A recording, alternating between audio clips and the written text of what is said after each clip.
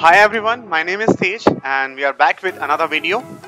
We have so far checked out how to create an intent, what is a chatbot, how do we create a chatbot, what are the basic terminologies which are there on the console, this Dialogflow console basically, and what are the types of entities which are there and which is already there, like one is custom entity, another one is system entity.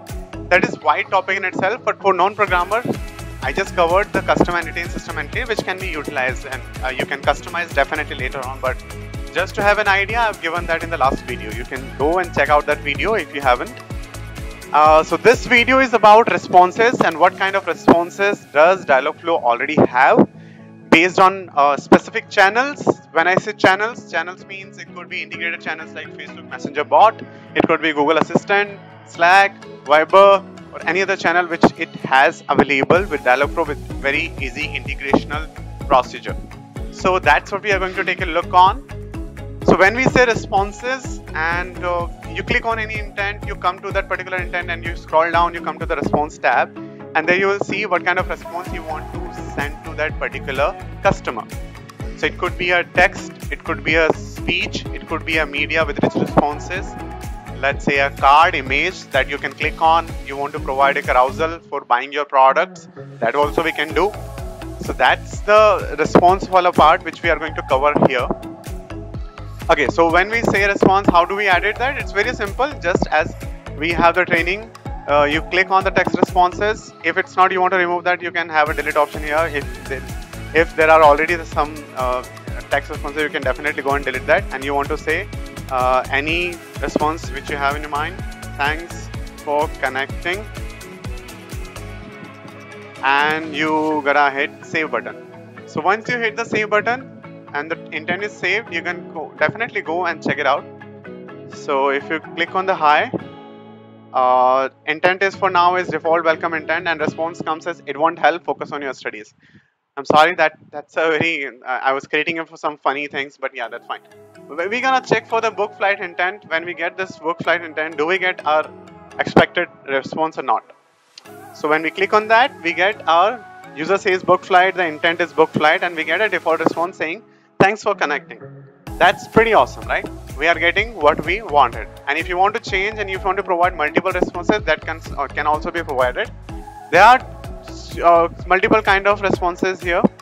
For the default one, we have text response, and if you click on the add responses button, they give you another type of response which is custom payload. So now what is text response, which is this one, and end user can be taken it as a text, or we can provide an MP3 file as well, so that will convert our text response into speech as well, and you will be able to hear that thing, which you can give it a try in the Google Assistant. We'll see how does that work. But in the real-time scenarios, when we actually have to create a chatbot for let's say a client, then this Dialogflow console is not the one we are going to use. We are going to use the Dialogflow as an NLP tool. So we will send a REST request to this Dialogflow, which will do the intent detection and will send us some response. Now that response should be quite enough capable of handling things, and we should be able to customize that particular response. And that for that purpose, we have custom payload. You can customize this Dialogflow response irrespective of any channel when you have to use the Dialogflow as an API. And we will see in the later on in the series how do we do that.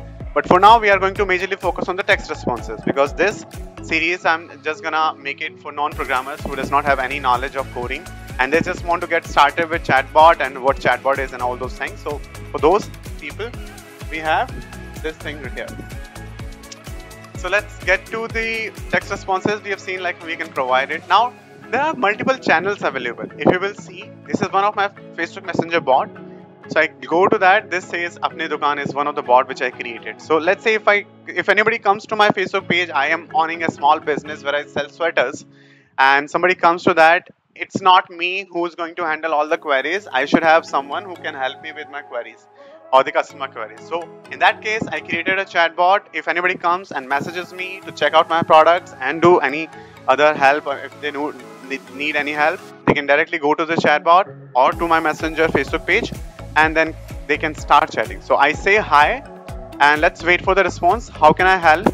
it gives me a response. How can I help with an image? That could be your store image or whatever you want to provide. It's a customized one. Welcome to Apni Dukaan, handcraft sweaters for you. What are you looking for? Our services, and then you scroll down, you'll see as suggestion chips, which you can directly choose from, or if you want, you can also type in. So how is it happening? How is this all thing happening? How we are able to get a image and all these things with the options? Because for a human, it's not feasible. Okay, and let's go to a interesting thing. We go to Google Assistant, which could be in your phone. You can go and try it out. So this is my personal one. I give it a shot. Let's try it over again. Okay, what we're gonna do? We're gonna reset the test, and we will start looking for how do we start the Google Assistant. So this is the simulator which we have. If you want to take a look in how does it's gonna look in my phone. So that's how it's gonna look in my phone. Let's get started with the test, and that's it. Okay, getting the test version of Apni Dukaan. This is how it's gonna look in my phone. How can I help? And it's asking me to start typing something on say something, but since I have all these things available here, I can say I want to sweaters for men. So I can either type it or I can say as well, but I'm gonna type it. When I say sweaters for men, then it should give me These are available options which I have configured in my Dialogflow. So from Dialogflow, I'm getting these options. If you can see, I'm gonna scroll it up a little bit so you will be able to see this. So these kind of options I'm getting from my chatbot Apni Dukaan, which I created in Dialogflow.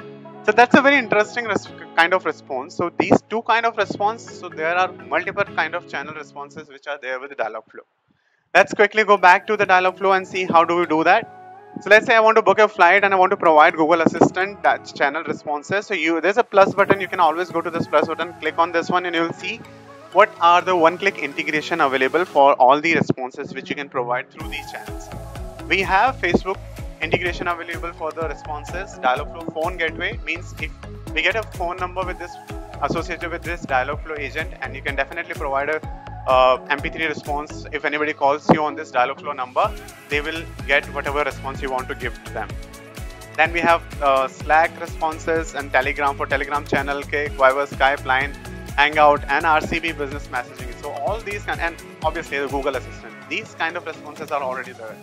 Now let's quickly take a look. How does this Google Assistant response looks? Let's go to the tab, and we have to provide simple response. Whatever you want to say, you can definitely go with that. So let me quickly show you how is it working. We will reset the test and we'll change the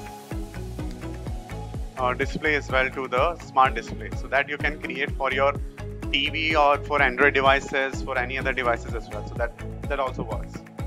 Whichever supports the Google. Alright, getting the test version of Apni Dukaan. So in your device, it's gonna look something help? like this. If it's a tablet or any smart display, it's gonna look something like this. And I get a thing shop from Apni Dukaan, sweaters handcrafted. Then there is an image, and after that we have some options available. So how's that happening? So if we go to the Dialogflow, there is one thing which not this one. Let me go to the Apni Dukaan and we'll see how we are doing this. And that's coming from the welcome intent. So we'll quickly go to the welcome intent and we'll see for the Google Assistant tab response. So there is my Google Assistant. If you check it out, we have I'm using the default tab response which should come, how can I help, and all those things. So basic card I'm providing, which is having an image and then some title and other things. Web link we can also provide, and then there's suggestion chips which I'm having here. Basically these suggestion chips are these suggestions which we can directly click on. Even if we write, that also works fine. So that's the suggestion chips which we have right now. Okay, these are available so based on that we get the responses as well. So that's how we see that. And let's quickly create one of our own thing for the flight assistant, and we'll see how does it work. Okay, so let's go to the default welcome intent, and we are going to add a very basic image. So we'll quickly go to the Google Assistant, and hi bro, what's up, what can I do for you? That's fine, but I need to add some suggestion chips. So let's add suggestion chips, and we're gonna say book flight. Then we're gonna say one way, round trip we can also say, and we save it. Now there are two ways you can test it, but Dialogflow also provides a testing console here, so you can directly check for all the channels available. So if you'll go there, you click on the hi, it won't help us, but we need to check for the book flight.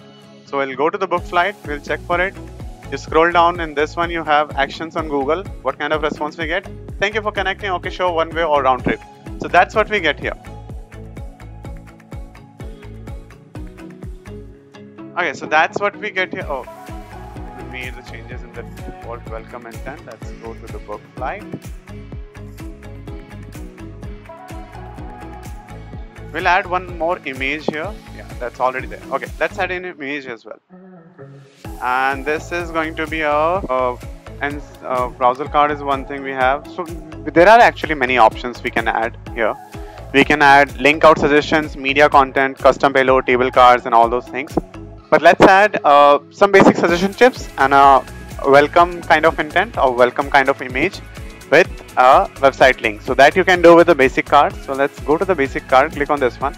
Now this is gonna ask you a few things. One is image URL. So I have an image which I'm gonna take.